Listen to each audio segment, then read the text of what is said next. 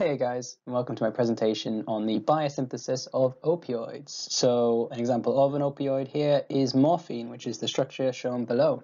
So let's get going. So the poppy plant. So poppy plant is called Papaver somniferum, probably mispronouncing that, and this is actually the major source of opioids from poppy plants.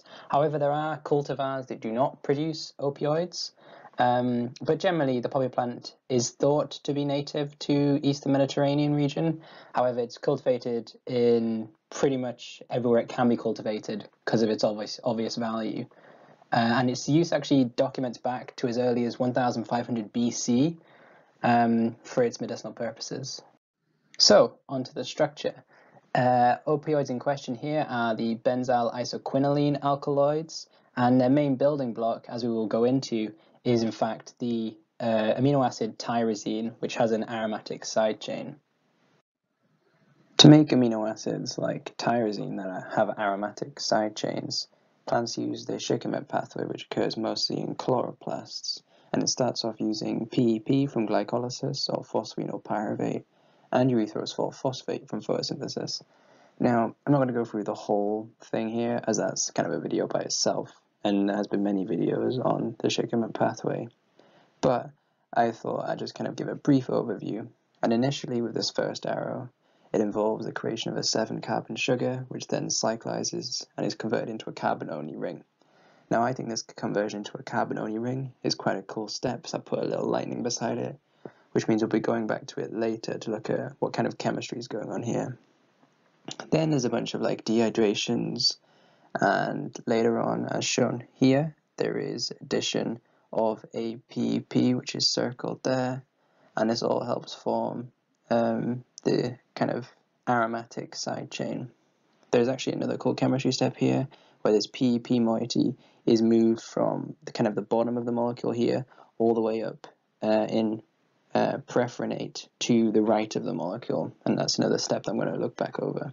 And then finally, with some action of some dehydrogenases and some transaminases, we eventually get to tyrosine.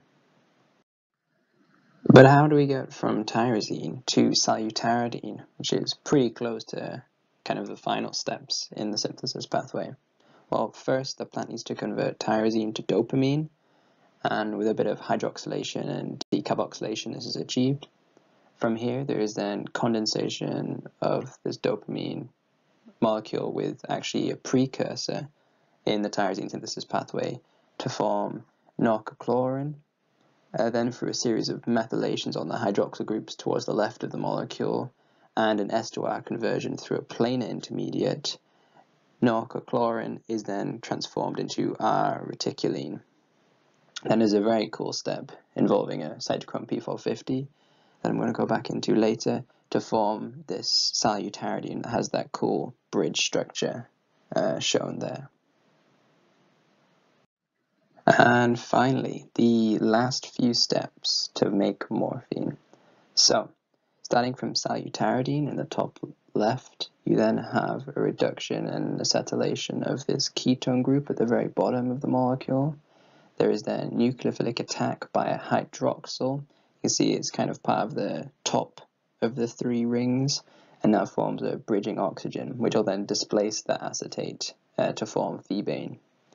Morphine can then be formed from thebane in like a couple of steps involving a reduction of the bottom ring, and interestingly, heroin is actually very similar in structure to morphine. In fact, the only difference is there's 2 acetyl groups on the hydroxyl that are circled just there, and this acetylation increases cell membrane permeability. And there you have it. That's a whistle-stop tour of how some opioids are made in plants. Onto the first part of the cool chemistry section of this video, we're looking at the formation of a carbon-only ring. This is in part of an early step in aromatic amino acid biosynthesis, and the enzyme we're looking at specifically is 3-dehydroquinate synthase, or DHQS, that converts the 7-carbon sugar at the top, DAHP, to this molecule at the bottom, dehydroquinate, hence the name. So, what's the mechanism? Well, here are some lovely arrow-pushing drawings, and if we just start on the left, we can see you've got oxidation to a ketone group, and then we also have the unsaturation of this bond here to release a good leaving group in phosphate. Now towards the center, we have oxidation of a hydroxyl group to a ketone group again. This time we end up breaking the sugar ring, and this group in the third part of the diagram can then swivel around and then nucleophilically attack that ketone group, thus completing a carbon-only ring.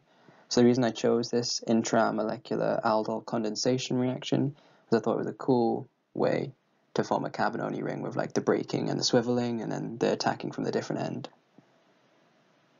The next interesting reaction was also at the point of aromatic amino acid biosynthesis. Here it's chorismate mutase, and it's trying to move that PEP group at the bottom of chorismate towards the right into a structure that looks a lot more like the amino acid tyrosine. So, how does it do it? Well, it promotes this mechanism called a Claisen rearrangement here, and it's kind of like a cyclic motion of electrons where bonds are formed and bonds are broken, and it allows kind of the total almost rotation of this group from the bottom to the right. So I thought that was pretty cool. Onto the final cool chemistry point is making that bridge, which is by the cytochrome P450 enzyme, Salutaridine synthase. So to make this a little easier to visualize, in the intermediate step, I've kind of changed the representation of reticulene here, and this has been allowed by the flexibility of the nitrogen-containing ring, because there's not really any double bonds here in that system. And from here, you can see that there are actually two radical reactions that are initiated, one towards the left of the double arrows and one towards the bottom of the molecule. Now these are both initiated by ion centers within the enzyme, and these electronic rearrangements, if you kind of follow them through, allow the carbon-carbon bond to form across the very center of that picture there to form that bridge. So that was pretty cool. Thank you very much for listening. I hope you enjoyed the secondary metabolism and the bit of organic chemistry there. See my references in the description, which will go through kind of heterologous expression of some of these enzymes in different hosts to try and increase the production of these very useful drugs.